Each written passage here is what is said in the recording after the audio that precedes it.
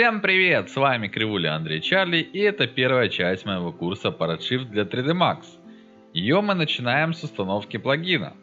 Самую последнюю версию можно скачать на форуме Redshift, перейдя по ссылке redshift3d.com forums. И в вкладке New Version Announcement выбираем последнюю версию. На данный момент это 2.08. Ее качаем, нажав на ссылку Download Installer Link. После чего запускаем установку, нажимаем Next и далее, прочитав условия лицензии, нажимаем I agree.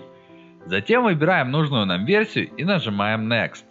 В следующем окне пишем Yes, тем самым согласившись с условиями о том, что мы используем NodeLocket лицензию, и нажимаем Install.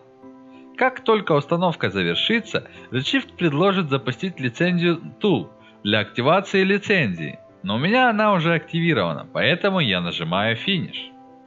Далее переходим в 3dsmax и выбираем Redshift Render. Теперь поговорим о системных требованиях данного рендера.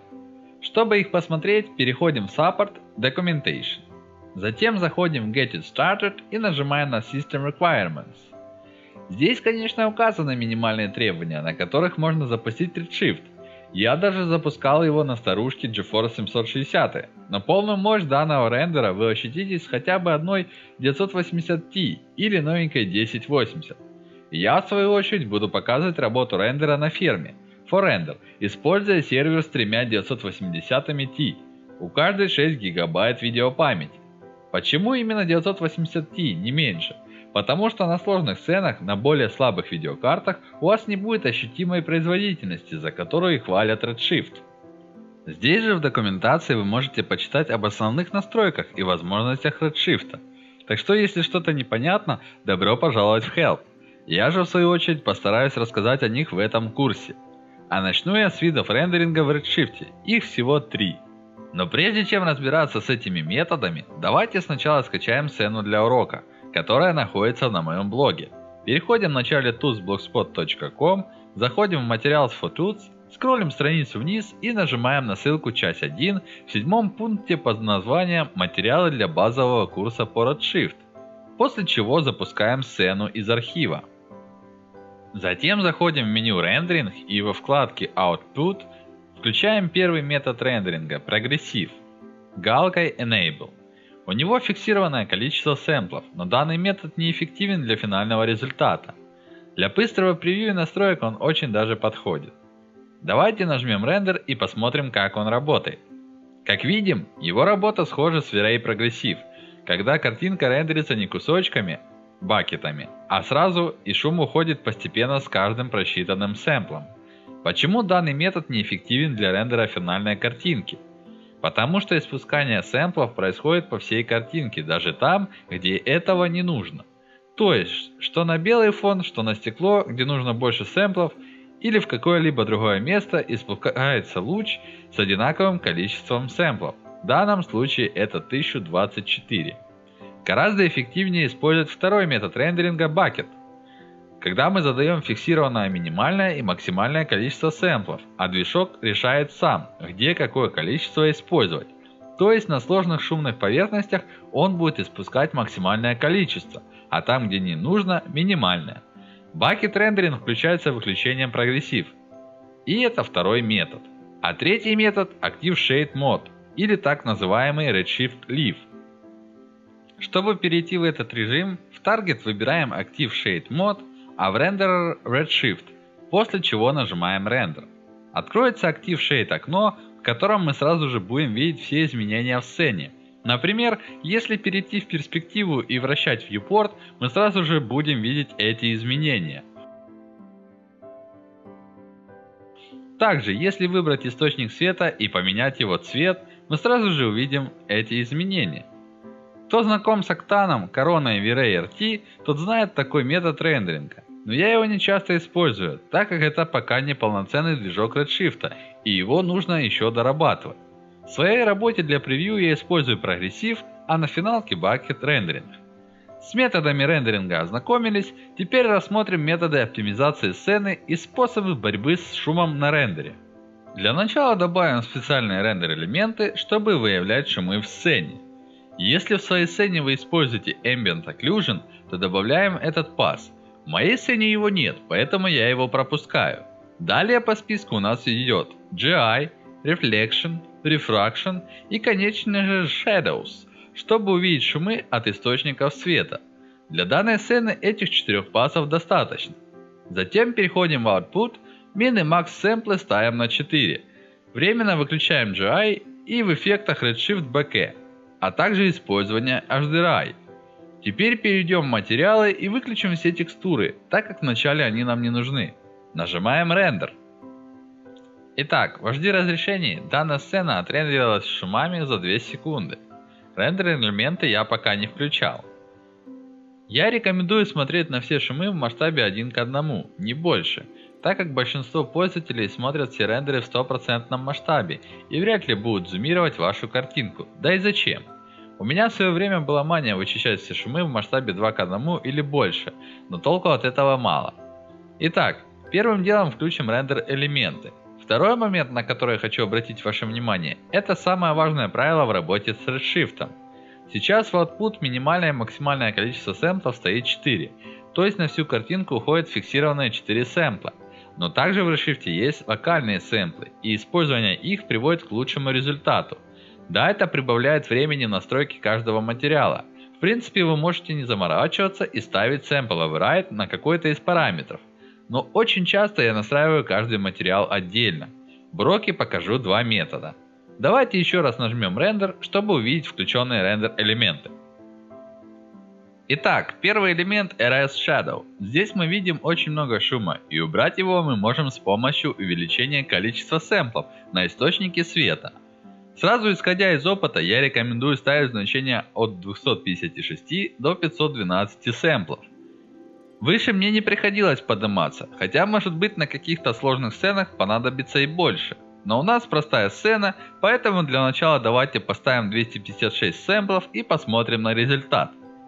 Предыдущая картинка с шумами в тенях рендерилась 6 секунд на ферме ForRender с 3980T.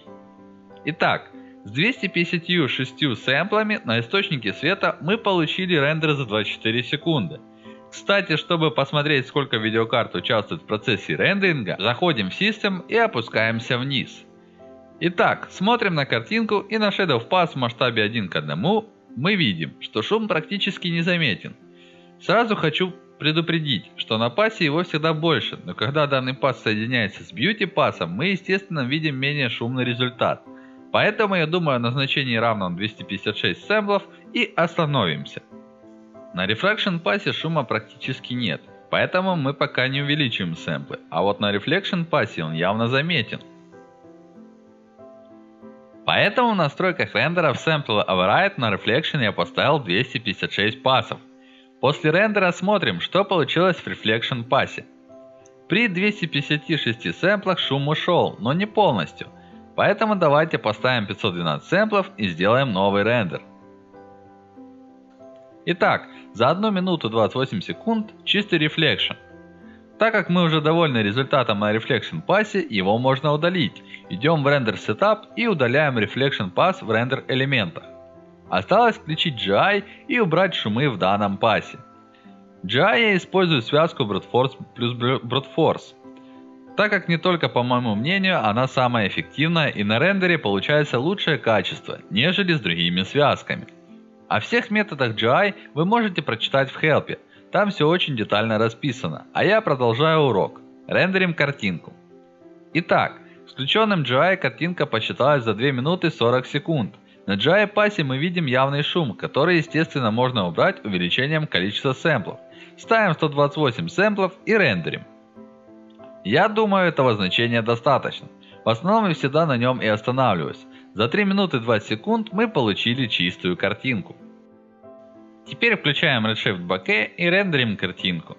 Итак, отрендерив ее, мы сразу же увидим артефакты, которые уже будем убирать в вкладке Unified Sample, так как DOF, Motion Blur и Anti-Aliasing не имеют настройки локальных сэмплов. Ставим максимальное значение сэмплов на 32 и рендерим картинку. Но сразу хочу заметить, что все сэмплы, которые вы настраивали локально или задали в оверрайде, будут учитываться, даже если вы поставите минимальное и максимальное количество сэмплов равным единице. Это не повлияет на те части, где есть локальные сэмплы. Данная настройка влияет только на качество дофа, антиалиазинга и motion блюра. Кстати, заметьте один парадокс. Сцена посчиталась за 58 секунд. Видимо, когда много шума и есть какие-то артефакты, Redshift'у сложнее считать сцену, нежели когда мы исправили эти все ошибки. Давайте теперь включим все текстуры, которые выключали в начале урока. Кстати, на стекле из-за этого может появиться шум, поэтому, предусмотрев данный момент, я поставлю 512 сэмплов на Reflection Override. Еще на время рендера влияют настройки оптимизации, но я редко когда ими пользуюсь, так как в основном время рендера меня устраивает. Но если вдруг время рендера вас не устроило и вы хотите как-то его уменьшить, заходим в Render Settings вкладку Optimization, и там вы можете уменьшить количество отражений и преломлений, а также сумму этих значений. То есть вы просто копируете рендер, который у вас с данными значениями, затем уменьшаете отражение и преломление до 1, а в Combined ставите сумму этих значений. Затем постепенно увеличиваете и смотрите на результат. Если он получился идентичным при меньших значениях, то можно оставить их, и это естественно немного сократит время рендера. Итак, я немного отвлекся, продолжаю включать все текстуры. Кстати, хочу заметить, что я специально ее оставил в разрешении 8К, чтобы показать, насколько быстро рендерит Redshift даже такие текстуры, хоть она и большая для такого разрешения. Но считается быстрее даже на одной 980 Итак, все текстуры включили. Без текстуры и увеличенного Sample Override на Reflection сцена посчиталась за 58 секунд. Посмотрим же, за сколько она посчитается с снесенными изменениями. Итак, вся картинка с включенными текстурами и увеличенным сэмплингом на Reflection Override отрендерилась за 1 минуту 24 секунды на 3 видеокартах 980 в HD разрешении. Я считаю это круто, учитывая, что включен DOF и есть отражающие, да и преломляющие материалы. На этом борьбу с шумом закончили. Про Infield Sampling вы еще можете почитать в Help Redshift, и там же есть отдельная ссылка на информацию о Noise и борьбе с ним. Напоследок хочу сказать о Sampling Override.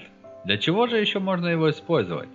Например, вы поменяли освещение или внесли изменения в материалы и не хотите ждать снова 1 минуту 24 секунды, то в Sample Override можно поставить меньшее количество сэмплов на все параметры и быстро отрендерить картинку. Конечно же, мы можем использовать прогрессив рендеринг, но иногда хочется отрендерить результат бакетами, поэтому Sampling Override помогает нам в этом. У каждого параметра есть две опции: заменять сэмплы или умножить локальные сэмплы на выставленное число в Scale. Например, все локальные сэмплы у вас 16, то поставим Sample Scale значение 2, вы тем самым умножите 16 на это число, получив 32 сэмпла. Также вам пригодится еще несколько параметров настройки сцены. В оптимизации есть вкладка Global Overrides, которая позволяет выключать какой-нибудь эффект. Например, отражение и преломление, тем самым ускорив просчет рендера. На этом урок заканчиваю. С вами был Кривуля Андрей Чарли. Если вы нажмете палец вверх, мне будет очень приятно, ведь я для вас стараюсь. Подписывайтесь на канал с помощью кнопки Subscribe, чтобы не пропустить новые выпуски. Делитесь с друзьями через кнопку поделиться. Не жадничайте, ведь они тоже хотят получить эти знания. Также, если вы нажмете на иконку с буквой В, вы попадете в мою главную группу ВКонтакте. Пишите ваши пожелания, комментарии и вопросы. И если же вы хотите посмотреть предыдущий урок, в котором я рассматриваю инструменты RNATEX, то смело кликайте на превью. Если же вы хотите посмотреть мои магазины с моделями или мое портфолио, то кликайте на иконки 3DD, CGTrader и AirStation. До встречи в следующем уроке. Всем мир!